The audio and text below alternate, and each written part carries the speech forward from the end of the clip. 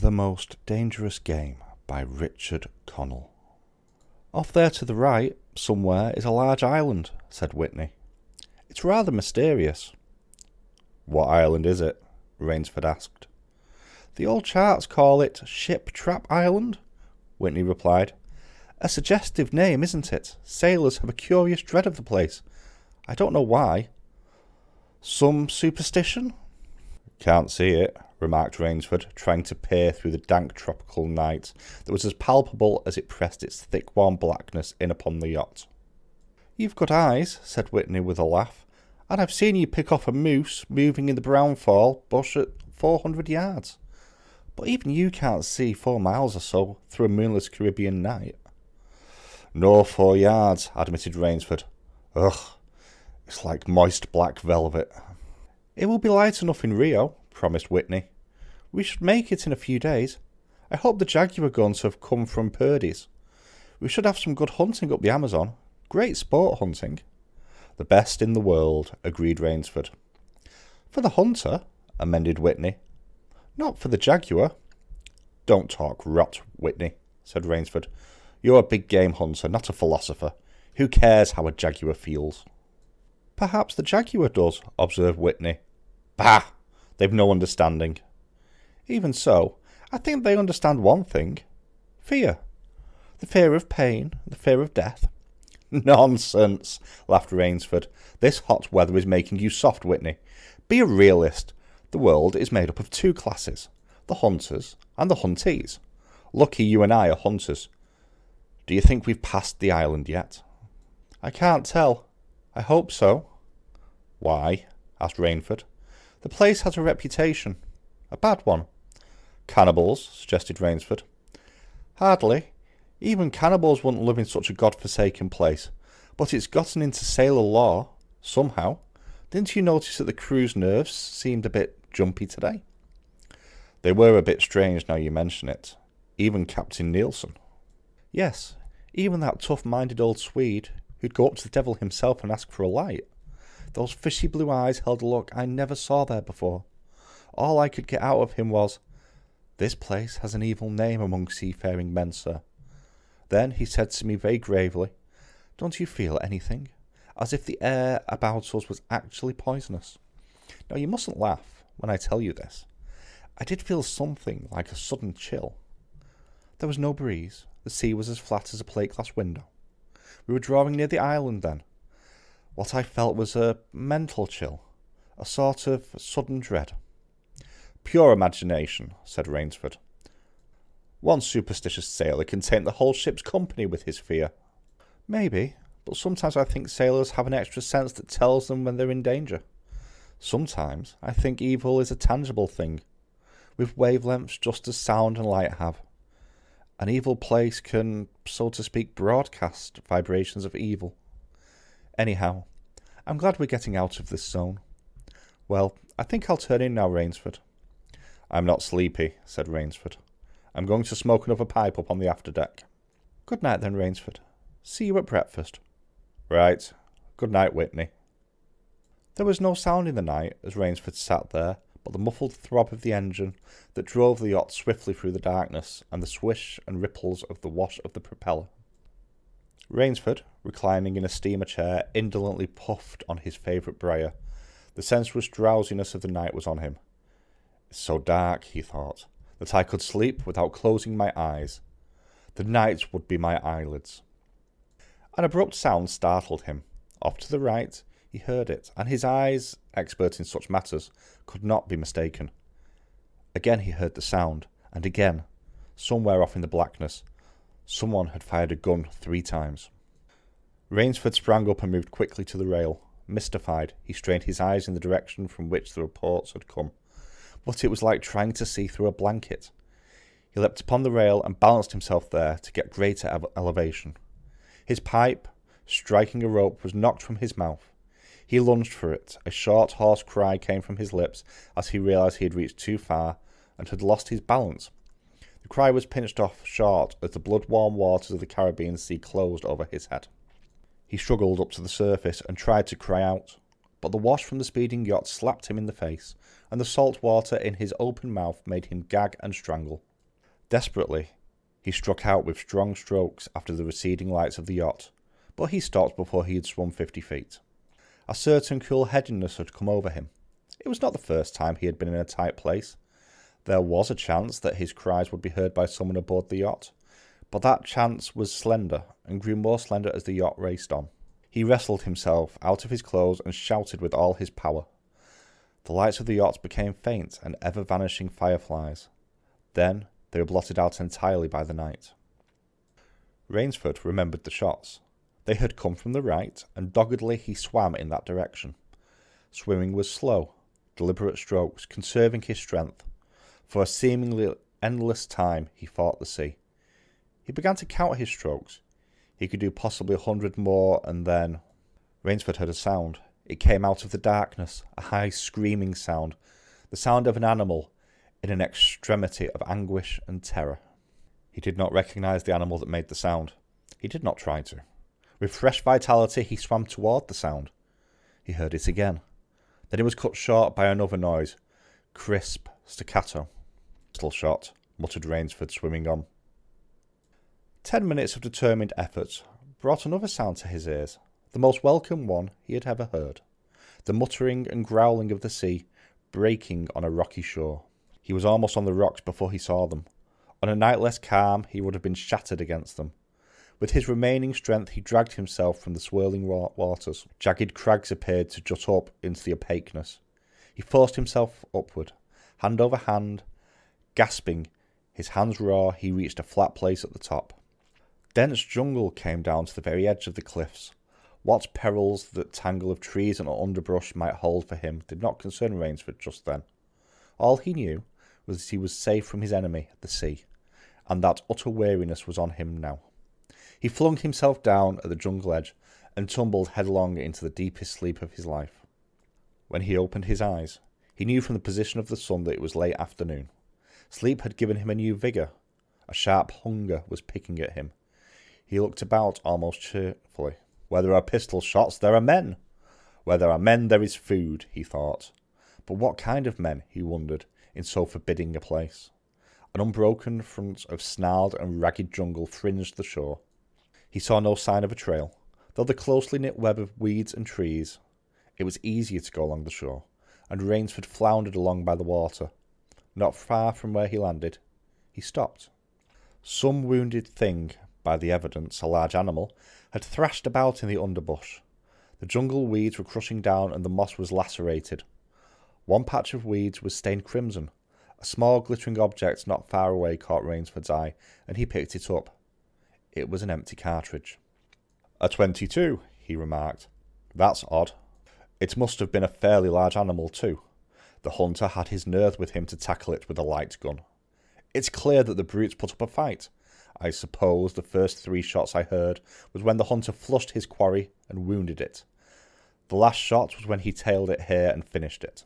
He examined the ground closely and found what he had hoped to find, a print of hunting boots. They pointed along the cliff in the direction he had been going. Eagerly he hurried along, now slipping on a rotten log or a loose stone, but making headway. Night was beginning to settle down on the island. Bleak darkness was blacking out the sea and jungle when Rainsford sighted the lights. He came upon them as he turned a crook in the coastline, and his first thought was that he had come upon a village, for there were many lights. But as he forged along, he saw to his great astonishment that all the lights were in one enormous building, a lofty structure with pointed towers plunging upward into the gloom. His eyes made out the shadowy outlines of a palatial chateau. It was set on a high bluff, and on 3 sides of it cliffs dived down to where the sea licked greedy lips in the shadows. Mirage, thought Rainsford, but it was no mirage. He found when he opened the tall, spiked iron gate, the stone steps were real enough. The massive door, with a leering gargoyle for a knocker, was real enough. Yet above it all hung an air of unreality. He lifted the knocker, and it creaked up stiffly, as if it had never been used before. He let it fall, and it startled him with its booming loudness. He thought he heard steps within. The door remained closed. Again Rainsford lifted the heavy knocker and let it fall. The door opened then, opened as suddenly as if it were a spring. and Rainsford stood blinking in the river of glaring gold light that poured out. The first thing Rainsford's eyes discerned was the largest man Rainsford had ever seen. A gigantic creature, solidly made and black-bearded to the waist. In his hand the man held a long-barrelled revolver, and he was pointing it straight at Rainsford's heart. Out of the snarl of a beard, two small eyes regarded Rainsford. "Don't be alarmed," said Rainsford with a smile, which he hoped was disarming. "I'm no robber. I fell off a yacht. My name is Sanger Rainsford of New York City." The menacing look in the eyes did not change. The revolver pointed as rigidly as if the giant were a statue. He gave no sign that he understood Rainsford's words, or that he had even heard them. He was dressed in uniform, a black uniform trimmed with grey astrakhan. "I'm Sanger Rainsford of New York City," Rainsford began again. "I fell off a yacht. I am hungry." The man's only answer was to raise with his thumb the hammer of his revolver. Then Rainsford saw the man's free hand go to his forehead in a military salute, and he saw him click his heels together and stand at attention. Another man was coming down the broad marble steps, an erect, slender man in evening clothes. He advanced to Rainsford and held out his hand. In a cultured voice, marked by a slight accent that gave it added precision and deliberateness, he said, "It is a very welcome pleasure and honour to welcome Mr. Sanger Rainsford, the celebrated hunter, to my home." Automatically, Rainsford shook the man's hands. "I've read your books about hunting snow leopards in Tibet, you see," explained the man. "I am General Zaroff." Rainsford's first impression was that the man was singularly handsome. His second was that there was an original, almost bizarre quality about the general's face. He was a tall man, past middle age, for his hair was vivid and white, but his thick eyebrows and pointed military moustache were as black as the night from which Rainsford had come. His eyes, too, were black and very bright. He had high cheekbones, a sharp-cut nose, a spare, dark face. The face of a man used to giving orders, the face of an aristocrat. Turning to the giant in the uniform, the general made a sign. The giant put away his pistol, saluted, and withdrew. "Ivan is an incredibly strong fellow," remarked the general, "but he has the misfortune to be deaf and dumb. A simple fellow, but, I'm afraid, like all his race, a bit savage." "Is he Russian?" "He is a Cossack," said the general, and his smile showed red lips and pointed teeth. "So am I." "Come," he said, "we shouldn't be chatting here. We can talk later. Now you want clothes, food, rest. You shall have them. This is a most restful spot." Ivan had reappeared, and the general spoke to him with lips that moved but gave forth no sound. "Follow Ivan, if you please, Mr. Rainsford," said the general. "I was about to have my dinner when you came. I'll wait for you. You'll find that my clothes will fit you, I think." It was a huge, beam-ceilinged bedroom with a canopied bed big enough for 6 men that Rainsford followed the silent giant. Ivan laid out an evening suit, and Rainsford, as he put it on, noticed that it came from a London tailor who ordinarily cut and sewed for none below the rank of duke. The dining room, to which Ivan conducted him, was in many ways remarkable. There was a medieval magnificence about it. It suggested a baronial hall of feudal times, with its oaken panels, its high ceiling, its vast refectory tables, where 20 men could sit down to eat. About the hall were mounted heads of many animals: lions, tigers, elephants, moose, bears, larger or more perfect specimens Rainsford had never seen. At the great table, the general was sitting, alone. "You'll have a cocktail, Mr. Rainsford?" he suggested. The cocktail was surprisingly good, and Rainsford noted the table appointments were of the finest: the linen, the crystal, the silver, the china. They were eating borscht. The rich red soup with whipped cream was so dear to Russian palates. Half apologetically, General Zaroff said, "We do our best to preserve the amenities of civilization here. Please forgive any lapses. We are well off the beaten track, you know. Do you think the champagne has suffered from its long ocean trip?" "Not in the least," declared Rainsford. He was finding the general a most thoughtful and affable host, a true cosmopolite. But there was one small trait to the general that made Rainsford uncomfortable. Whenever he looked up from his plate, he found the general studying him, appraising him narrowly. "Perhaps," said General Zaroff, "you were surprised that I recognised your name. You see, I read all books on hunting publishers in English, French, and Russian. I have but one passion in my life, Mr. Rainsford, and it is to hunt." "You have some wonderful heads here," said Rainsford, as he ate a particularly well-cut filet mignon. "That Cape buffalo is the largest I ever saw." "Oh, that fellow. Yes, he was a monster." "Did he charge you?" "Hurled me against a tree," said the general. "Fractured my skull, but I got the brute."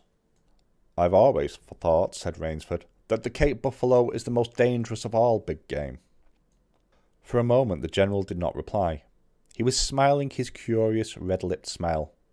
Then he said slowly, "No. You are wrong, sir. The Cape buffalo is not the most dangerous big game." He sipped his wine.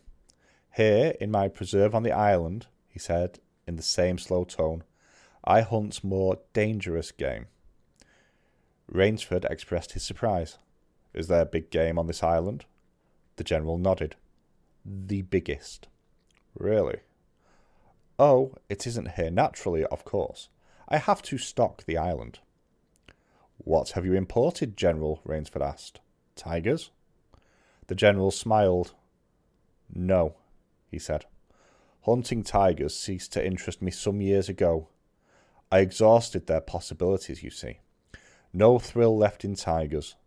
No real danger. I live for danger, Mr. Rainsford." The general took from his pocket a gold cigarette case and offered his guest a long black cigarette with a silver tip. It was perfumed and gave off a smell like incense. "We will have some capital hunting, you and I," said the general. "I shall be most glad to have your society." "Well, what's the game?" began Rainsford. "I'll tell you," said the general. "You will be amused. I know, I think I may say, in all modesty, that I have done a rare thing. I have invented a new sensation. May I pour you another glass of port?" "Thank you, General." The general filled both glasses and said, "God makes some men poets. Some he makes kings, some beggars. Me he made a hunter. My hand was made for the trigger, my father said. He was a very rich man, with 250,000 acres in the Crimea, and he was an ardent sportsman. When I was only 5 years old, he gave me a little gun, specially made in Moscow for me to shoot sparrows with. When I shot some of his prize turkeys with it, he did not punish me. He complimented me on my marksmanship. I killed my first bear in the Caucasus when I was 10. My whole life has been one prolonged hunt. I went into the army. It was expected of noblemen's sons, and for a time commanded a division of Cossack cavalry. But my real interest was always the hunt. I have hunted every kind of game in every land. It would be impossible for me to tell you how many animals I have killed." The general puffed at his cigarette. "After the debacle in Russia, I left the country, for it was imprudent for an officer of the Tsar to stay there. Many noble Russians lost everything. I, luckily, had invested heavily in American securities, so I shall never have to open a tea room in Monte Carlo or drive a taxi in Paris. Naturally, I continued to hunt. Grizzlies in your Rockies, crocodiles in the Ganges, rhinoceros in East Africa. It was in Africa that the Cape buffalo hit me and laid me up for 6 months. As soon as I recovered, I started for the Amazon to hunt jaguars, for I had heard they were most unusually cunning. They weren't, the Cossack sighed. They were no match at all for a hunter with his wits about him and a high-powered rifle. I was bitterly disappointed. I was lying in my tent with a splitting headache one night, when a terrible thought pushed its way into my mind. Hunting was beginning to bore me. And hunting, remember, had been my life. I have heard that in America, businessmen often go to pieces when they give up the business that has been their life. "Yes, that's so," said Rainsford. The general smiled. "I had no wish to go to pieces," he said. I must do something. Now mine is an analytical mind, Mr. Rainsford. Doubtless that is why I enjoy the problems of the chase. No doubt, General Zaroff. So, continued the General, I asked myself why the hunts no longer fascinated me. You are much younger than I am, Mr. Rainsford, and have not hunted as much. But perhaps you can guess the answer. What was it? Simply this. Hunting had ceased to be what you call a sporting proposition. It had become too easy. I always got my quarry. Always. There is no greater bore than perfection. The General lit a fresh cigarette. No animal had a chance with me any more. That is no boast. It is a mathematical certainty. The animal had nothing but his legs and his instincts. Instinct is no match for reason. When I thought of this, it was a tragic moment for me, I can tell you. Rainsford leaned across the table, absorbed in what his host was saying. It came to me as an inspiration what I must do, the General went on. And what was that? The General smiled, the quiet smile of one who has faced an obstacle and surmounted it with success. I had to invent a new animal to hunt, he said. A new animal? You're joking. Not at all, said the General. I never joke about hunting. I needed a new animal. I found one. So I bought this island, built this house, and here I do my hunting. The island is perfect for my purposes. There are jungles with a maze of traits in them, hills, swamps. But what animal, General Zaroff? Oh, said the General. It supplies me with the most exciting hunt in the world. No other hunting compares with it for an instant. Every day I hunt, and I never grow bored now, for I have a quarry with which I can match my wits. Rainsford's bewilderment showed in his face. I wanted the ideal animal to hunt, explained the General. So I said, what are the attributes of an ideal quarry? And the answer was, of course, it must have courage, cunning, and above all, it must be able to reason. But no animal can reason, objected Rainsford. Oh, my dear fellow, said the General, there is one that can. But you can't mean, gasped Rainsford. And why not? I can't believe you are serious, General Zaroff. This is a grisly joke.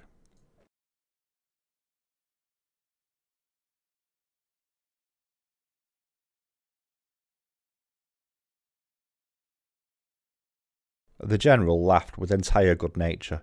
He regarded Rainsford quizzically. I refuse to believe that so modern and civilized a young man as you seems to harbour romantic ideas about the value of human life. Surely your experiences in the war did not make me condone cold-blooded murder, finished Rainsford stiffly. Why should I not be serious? I am speaking of hunting. Hunting? Great guns, General Zaroff.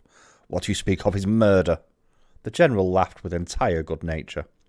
He regarded Rainsford quizzically.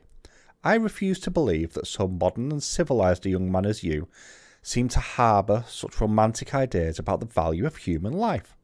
Surely your experiences in the war did not make me condone cold-blooded murder, finished Rainsford stiffly. Laughter shook the General. How extraordinarily droll of you, he said. One does not expect nowadays to find a young man of the educated class, even in America, with such a naive and, if I may say so, mid-Victorian point of view. It's like finding a snuff-box in a limousine. Ah, well, doubtless you had Puritan ancestors. So many Americans seem to have had. I'll wager you'll forget your notions when you go hunting with me. You've a genuine new thrill in store for you, Mr. Rainsford. Thank you. I am a hunter, not a murderer. Dear me, said the General, quite unruffled. Again that unpleasant word. But I think I can show you that your scruples are quite ill-founded. Yes. Life is for the strong, to be lived by the strong, and, if needs be, taken by the strong. The weak of the world were put here to give the strong pleasure. I am strong. Why should I not use my gifts? If I wish to hunt, why should I not? I hunt the scum of the earth. Sailors from tramp ships, Lascars, blacks, Chinese, whites, mongrels. A thoroughbred horse or a hound is worth more than a score of them. But they are men, said Rainsford hotly. Precisely, said the General. That is why I use them. It gives me pleasure. They can reason, after a fashion, so they are dangerous. But where do you get them? The General's eyelid fluttered down in a wink. This island is called Shipwrecked Island, he answered. Sometimes an angry god of the high seas sends them to me. Sometimes, when Providence is not so kind, I help Providence a bit. Come to the window with me. Rainsford went to the window and looked out towards the sea. Watch out there, exclaimed the General, pointing into the night. Rainsford's eyes only saw blackness, and then, as the General pressed a button, far out to sea, Rainsford saw the flash of lights. The General chuckled. They indicate a channel, he said. Where there's none. Giant rocks with razor edges, crouched like a sea monster, with wide open jaws. They can crush a ship as easily as I crush this nut. He dropped a walnut on the hardwood floor and brought his heel grinding down on it. Oh yes, he said casually, as if in answer to a question. I have electricity. We try to be civilized here. Civilized? And you shoot down men? A trace of anger was in the General's black eyes, but it was there for but a second, and he said in his most pleasant manner, Dear me, what a righteous young man you are. I assure you, I do not do the thing you suggest. That would be barbarous. I treat these visitors with every consideration. They get plenty of good food and exercise. They get into splendid physical condition. You shall see for yourself tomorrow. What do you mean? We'll be visiting my training school, smiled the General. It's in the cellar. I have about a dozen pupils down there now. They're from the Spanish barque San Lucar that's had the bad luck to go into the rocks out there. A very inferior lot, I regret to say. Poor specimens, more accustomed to the deck than to the jungle. He raised his hands, and Ivan, who served as waiter, brought thick Turkish coffee. Rainsford, with an effort, held his tongue in check. It's a game, you see, pursued the General blandly. I suggest to one of them that we go hunting. I give him a supply of food and an excellent hunting knife. I give him 3 hours' start. I am to follow, armed only with a pistol of the smallest calibre and range. If my quarry eludes me for 3 whole days, he wins the game. If I find him, the General smiled, he loses. Suppose he refuses to be hunted? Oh, said the General, I give him his option, of course. He need not play the game if he doesn't wish to. If he does not wish to hunt, I turn him over to Ivan. Ivan once had the honour of serving as official neuter to the great white Tsar, and he has his own ideas of sport. Invariably, Mr. Rainsford, invariably they choose the hunt. And if they win? The smile on the General's face widened. To date I have not lost, he said. Then he added hastily, I don't wish you to think me a braggart, Mr. Rainsford. Many of them afforded only the most elementary sort of problem. Occasionally I strike a Tartar. One almost did win. I eventually had to use the dogs. The dogs? This way, please. I'll show you. The General steered Rainsford to a window. The lights from the window sent a flickering illumination that made grotesque patterns on the courtyard below, and Rainsford could see, moving about, there a dozen or so huge black shapes as they turned toward him. Their eyes glittered greenly. A rather good lot, I think, observed the General. They are let out at 7 every night. If anyone should try to get into my house, or out of it, something extremely regrettable would occur to him. He hummed a snatch of song from the Folies Bergère. And now, said the General, I want to show you my new collection of heads. Will you come with me to the library? I hope, said Rainsford, that you will excuse me tonight, General Zaroff. I am really not feeling well. Ah, indeed, the General inquired solicitously. Well, I suppose that's only natural after your long swim. You need a good restful night's sleep. Tomorrow you'll feel like a new man, I'll wager. Then we'll hunt, eh? I've one rather promising prospect. Rainsford was hurrying from the room. So you can't go with me tonight, called the General. I expect rather fair sport. Big, strong, black. He looks resourceful. Well, good night, Mr. Rainsford. I hope you have a good night's rest. The bed was good, and the pyjamas of the softest silk, and he was tired in every fibre of his being, but nevertheless Rainsford could not quiet his brain with the opiate of sleep. He lay, eyes wide open. Once he thought he heard stealthy steps in the corridor outside his room. He sought to throw open the door. It would not open. He went to the window and looked out. His room was high in one of the towers. The lights of the chateau were out now, and it was dark and silent. But there was a fragment of a sallow moon, and by its wan light he could see, dimly, the courtyard. There, weaving in and out in the pattern of the shadow, were black, noiseless forms. The hounds heard him at the window and looked up expectantly with their green eyes. Rainsford went back to the bed and lay down. By many methods he tried to put himself to sleep. He had achieved a doze when, just as morning began to come, he heard, far off in the jungle, the faint report of a pistol. General Zaroff did not appear until luncheon. He was dressed faultlessly in the tweeds of a country squire. He was solicitous about the state of Rainsford's health. As for me, sighed the General, I do not feel so well. I am worried, Mr. Rainsford. Last night I detected traces of my old complaint. To Rainsford's questioning glance the General said, Inway, boredom. Then, taking a second helping of crepe Suzette, the General explained, The hunting was not good last night. The fellow lost his head. He made a straight trail that offered no problems at all. That's the trouble with these sailors. They have dull brains to begin with, and they do not know how to get about in the woods. They do excessively stupid and obvious things. It's most annoying. Will you have another glass of Chablis, Mr. Rainsford? General, said Rainsford firmly, I wish to leave this island at once. The General raised his thickets of eyebrows. He seemed hurt. But, my dear fellow, the General protested, you've only just come. You've had no hunting. I wish to go today, said Rainsford. He saw the dead black eyes of the General on him, studying him. General Zaroff's face suddenly brightened. He filled Rainsford's glass with venerable Chablis from a dusty bottle. Tonight, said the General, we will hunt, you and I. Rainsford shook his head. No, General, he said. I will not hunt. The General shrugged his shoulders and delicately ate a hothouse grape. As you wish, my friend, he said. The choice rests entirely with you. But may I not venture to suggest that you will find my idea of sport more diverting than Ivan's?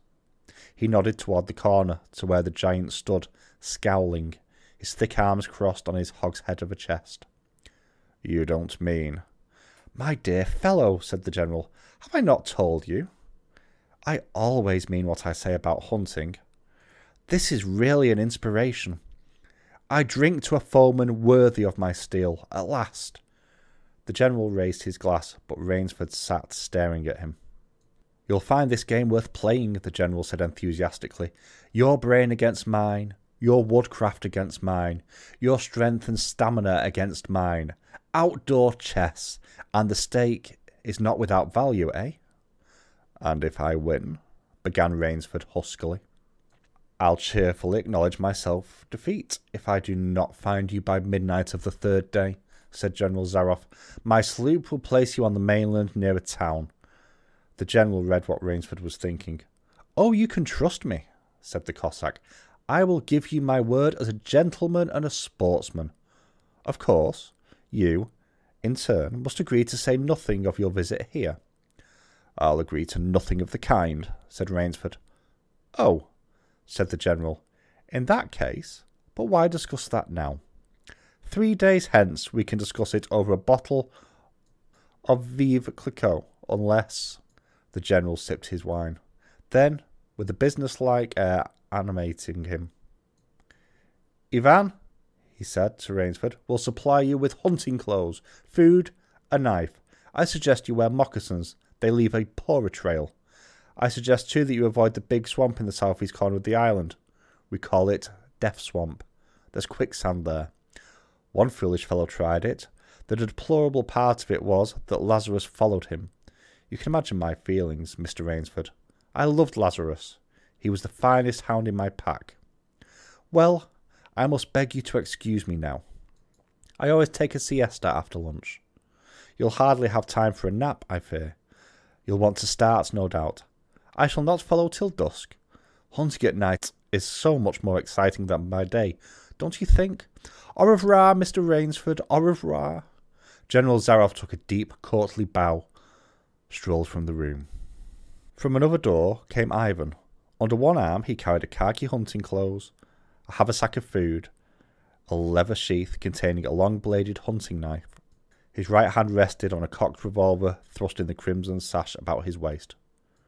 Rainsford had fought his way through the brush for 2 hours. I must keep my nerve, he said through tight teeth. He had not been entirely clear-headed when the chateau gate snapped shut behind him. His whole idea at first was to put distance between himself and General Zaroff, and, to this end, he had plunged along, spurred on by the sharp rowers of something very much like panic. Now he had got a grip on himself, had stopped and was taking stock of himself and the situation. He saw that straight flight was futile. Inevitably it would bring him face to face with the sea. He was in a picture with a frame of water, and his operations clearly must take place within that frame. I'll give him a trail to follow, muttered Rainsford, and he struck off from the rude path he had followed into the trackless wilderness. He executed a series of intricate loops. He doubled on his trail again and again, recalling all the lore of the fox hunt, and all the dodges of the fox. Night found him leg-weary, with hands and face lashed by the bushes on a thickly wooded ridge. He knew it would be insane to blunder on through the dark, even if he had the strength. His need for rest was imperative, and he thought, I have played the fox now. I must play the cat of the fable. A big tree, with a thick trunk and outspread branches, was nearby, and taking care to leave not the slightest mark, he climbed up into the crotch, and stretching out on one of the broad limbs after a fashion, rested. Rest brought him a new confidence, and almost a feeling of security. Even so zealous a hunter as General Zaroff could not trace him there, he told himself. Only the devil himself could follow that complicated trail through the jungle after dark. But perhaps the general was a devil. An apprehensive night crawled slowly by like a wounded snake, and sleep did not visit Rainsford, although the silence of a dead world was on the jungle. Toward morning, when the dingy grey was varnishing the sky, the cry of some startled bird focused Rainsford's attention in that direction. Something was coming through the brush. Something slowly, carefully, coming by the same winding way Rainsford had come. He flattened himself down on the limb, and through a screen of leaves almost as thick as a tapestry he watched. That which was approaching was a man. It was General Zaroff. He made his way along with his eyes fixed in utmost concentration on the ground before him. He paused almost beneath the tree, dropped to his knees and studied the grounds. Rainsford's impulse was to hurl himself down like a panther, but he saw that the general's right hand held something metallic, a small automatic pistol. The hunter shook his head several times, as if he were puzzled. Then he straightened up and took from his case one of his black cigarettes. Its pungent, incense-like smoke floated up to Rainsford's nostrils. Rainsford held his breath. The general's eyes had left the ground and were travelling inch by inch up the tree. Rainsford froze there, every muscle tensed for a spring. But the sharp eyes of the hunter stopped before they reached the limb where Rainsford lay. A smile spread over his brown face. Very deliberately he blew a smoke ring into the air. Then he turned his back on the tree and walked carelessly away, back along the trail he had come. The swish of the underbrush against his hunting boots grew fainter and fainter. The pent-up air burst hotly from Rainsford's lungs. His first thought made him feel sick and numb. The general could follow a trail through the woods at night. He could follow an extremely difficult trail. He must have the most uncanny powers, only by the merest chance had the Cossack failed to see his quarry. Rainsford's second thought was even more terrible. It sent a shudder of cold horror through his whole being. Why had the general smiled? Why had he turned his back? Rainsford did not want to believe what his reason told him was true, but the truth was as evident as the sun that had, by now, pushed through the morning mists. The general was playing with him. The general was saving him for another day's sport. The Cossack was the cat. He was the mouse. Then it was that Rainsford knew the full meaning of terror. I will not lose my nerve. I will not. He slid down the tree and struck off again into the woods. His face was set, and he forced the machinery of his mind to function. 300 yards from his hiding place, he stopped where a huge dead tree leaned precariously on a smaller, living one. Throwing off his sack of food, Rainsford took his knife from its sheath and began to work with all his energy. The job was finished at last. He threw himself down behind a fallen log 100 feet away. He did not have to wait long. The cat was coming again to play with the mouse. Following the trail, with the sureness of a bloodhound, came General Zaroff. Nothing escaped those searching black eyes. No crushed blade of grass, no bent twig, no mark, no matter how faint in the moss. So intent was the Cossack on his stalking that he was upon the thing Rainsford made before he saw it. His foot touched the protruding bough that was the trigger. Even as he touched it, the general sensed his danger and leapt back with the agility of an ape. But he was not quite quick enough. The dead tree, delicately adjusted to rest on the cut's living one, crashed down and struck the general a glancing blow on the shoulder as it fell. But for his alertness, he must have been smashed beneath it. He staggered, but he did not fall, nor did he drop his revolver. He stood there, rubbing his injured shoulder, and Rainsford, with fear again gripping his heart, heard the general's mocking laugh ring through the jungle. "Rainsford," called the general, "if you are within sound of my voice, as I suppose you are, let me congratulate you. Not many men know how to make a Malay man-catcher. Luckily for me, I too have hunted in Malacca.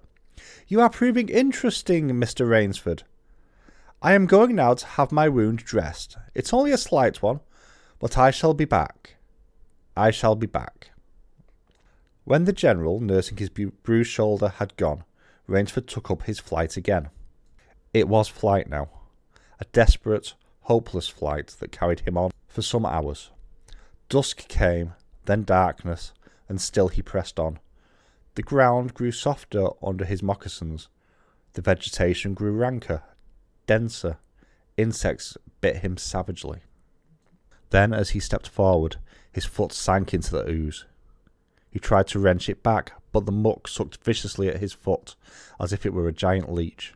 With a violent effort, he tore his feet loose. He knew where he was now. Death Swamp and its quicksand. His eyes were tight closed, as if his nerves were something tangible that someone in the darkness was trying to tear from his grip. The softness of the earth had given him an idea. He stepped back from the quicksand a dozen feet or so, and, like some huge prehistoric beaver, he began to dig. Rainsford had dug himself in France, when a second's delay meant death. That had been a placid pastime compared to his digging now. The pit grew deeper. When it was above his shoulder, he climbed out, and, from some hard sapling, cut stakes and sharpened them to a fine point. These stakes he planted in the bottom of the pit, with the point sticking up. With flying fingers he wove a rough carpet of weeds and branches, and with it he covered the mouth of the pit. Then, wet with sweat and aching with tiredness, he crouched behind the stump of a lightning-charred tree. He knew his pursuer was coming. He heard the padding sound of feet on the soft earth, and the night breeze brought him the perfume of the general's cigarette. It seemed to Rainsford that the general was coming with unusual swiftness. He was not feeling his way along, foot by foot. Rainsford, crouching there, could not see the general, nor could he see the pit. He lived a year in a minute. Then he felt an impulse to cry aloud with joy, for he heard the sharp crackle of the breaking branches as the cover of the pit gave way.